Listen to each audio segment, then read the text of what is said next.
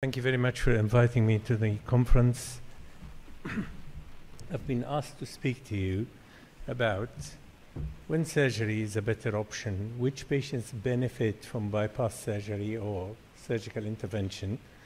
My colleagues have covered very nicely the available options, but I think we need to choose our patients sometime. So, before revascularization was invented, the surgeons spent most of their time doing amputations. Sympathectomy was an invention.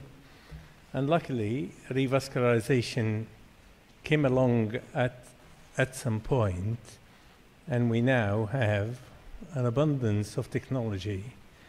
And we largely give patients advice based on our experience and our preferences, our bias, and also on the patient's preference, particularly I think here in Egypt, the patients prefer a lot of the non-invasive methods.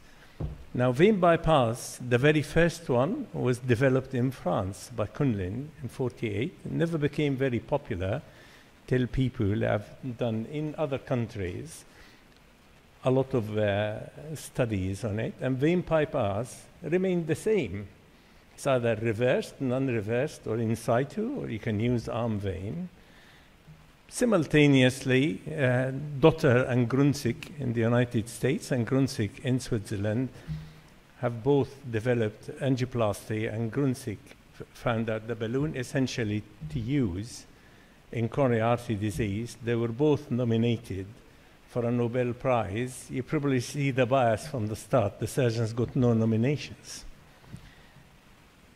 And this has actually developed in the years after to a huge armamentarium of devices. We now have, for example, drug-coated balloons. We have stents, self-expanding stents, drug-coated stents, different atherectomy devices, lithotripsy.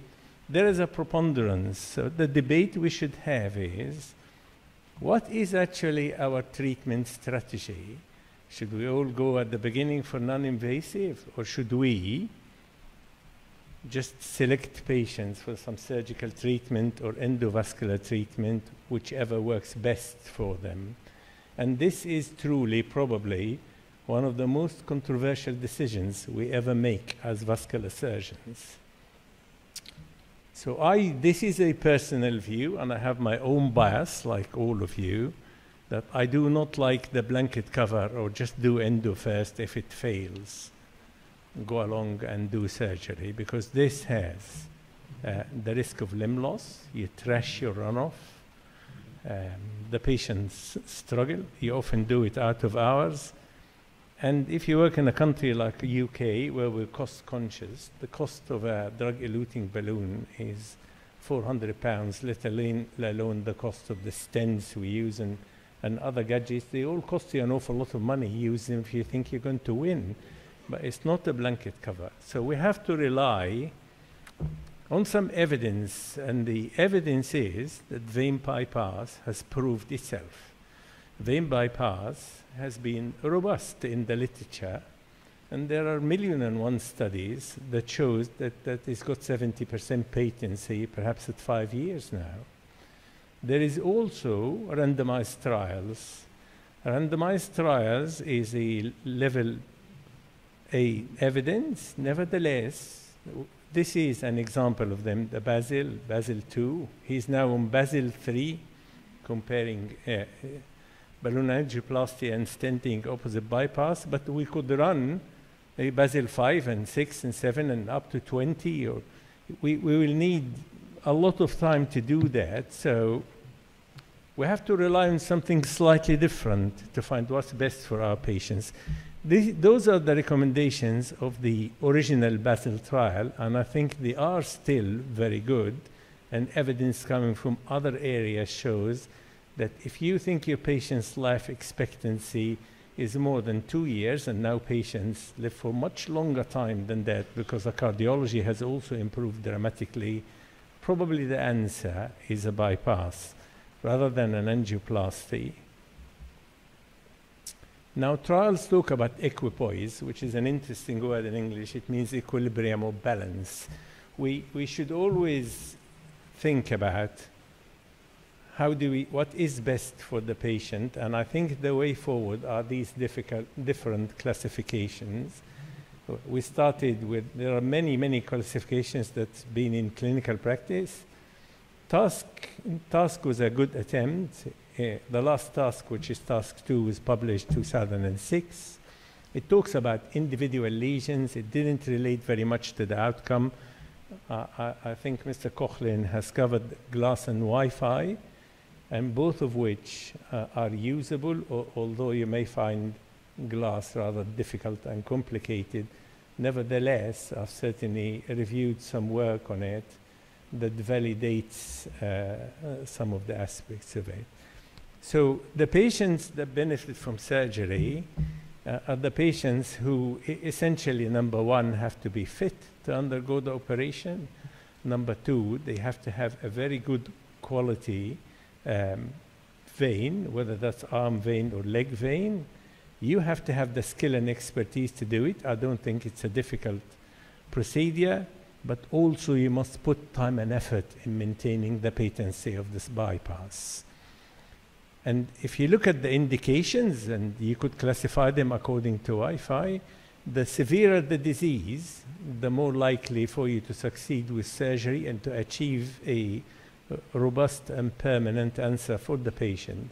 So the patients who have critical limb ischemia with tissue loss and gangrene are the ones who benefit most from surgical intervention. And there is some evidence to show that these patients are actually better off if they live for a long time with surgery rather than endovascular treatment.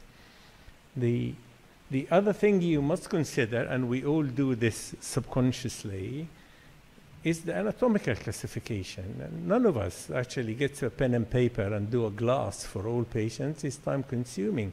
Nevertheless, a majority of us will go and do a common femoral artery endarterectomy. Yeah, that is surgical. If you have a long calcified segment, multi-level disease, popliteal artery occlusion, very diffuse calcified distal disease, those are all indications that of the severity of the disease, and maybe they don't do well at all with endovascular, and you need to consider surgical bypass for them. So anatomical classification is actually what all of us do subconsciously. So I have some other biases, like I don't like to do an angioplasty on a single vessel runoff or on a recent occlusion. Of course, for some of you who've seen some of the recent occlusions and tried to pass them, you trash your runoff. So there are some definite indications that patients with critical ischemia, tissue loss, gangrene, and complex anatomical arrangements benefit more from bypass surgery, and it is likely at 4 or 5 years you find your treatment is still patent and you have a better limb salvage. Now, this is the simplest slide, but this is when surgery is at its best, when it complements endovascular. And there isn't a single solution for a single patient. Quite often we have to have these hybrid solutions, and you have an angioplasty on a proximal lesion or on your runoff vessel sometime. But this is really very, very complementary indeed. So we need to define our strategy of how to deal with these patients. So we have to assess our patient's fitness.